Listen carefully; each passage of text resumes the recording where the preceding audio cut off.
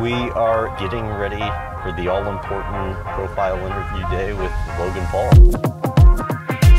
Let's go!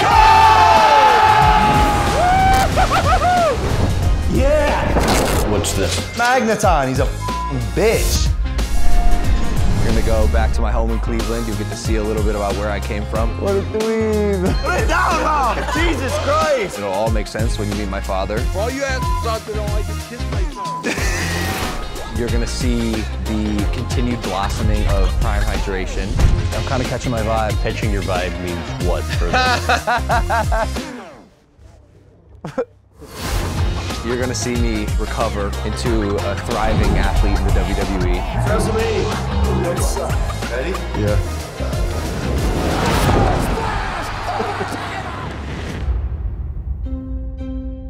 Things had been very good for a very long time. I'm used to things going wrong. Today, we're investigating Logan Paul's cryptos. And then things went wrong while you were filming.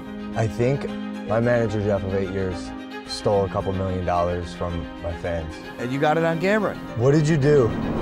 What did I do? He's fast in what he does for the good and the bad. I really hate to say this. I think there's someone hanging right there. You know what it's like to be the most hated person on the planet? Because I do. We've had a guy who's popular among kids mocking suicide. You don't get worse than that. I got canceled too, just by association of having the same last name. No, I'm vlogging. Hey, I'm a vlogger. I was willing to compromise every part of my character if it meant more attention on YouTube. How'd you get out of that period?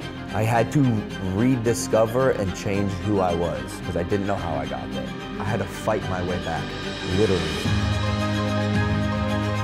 I stopped living for everyone else, and in that, I found out so much about myself and how I feel fulfilled. And he went the distance with Floyd Mayweather. I have moments, and I'm like, who the heck am I dating? I find myself very lucky to be with her, and I don't know if I've really felt like that before. My childhood dreams are coming true. Now Logan, you see, he's a wrestler, and he's undefeated. His real personality is what makes him the celebrity that he is. WWE is like the perfect concoction for everything I've ever done. It fits perfectly in what we do. Look at us. This is fucking therapy. You got this. Thanks, bro. I'm doing a lot of stuff that may prove to be pretty significant.